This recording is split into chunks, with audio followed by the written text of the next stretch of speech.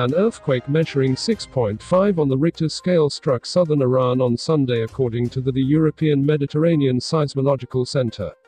People in Abu Dhabi came out frightened. They were afraid a lot. The force of the quake was strong. The tremors measuring 2.3 on the Richter scale could be felt across the United Arab Emirates and Saudi Arabia. The quake struck sometime around 12 p.m. GMT.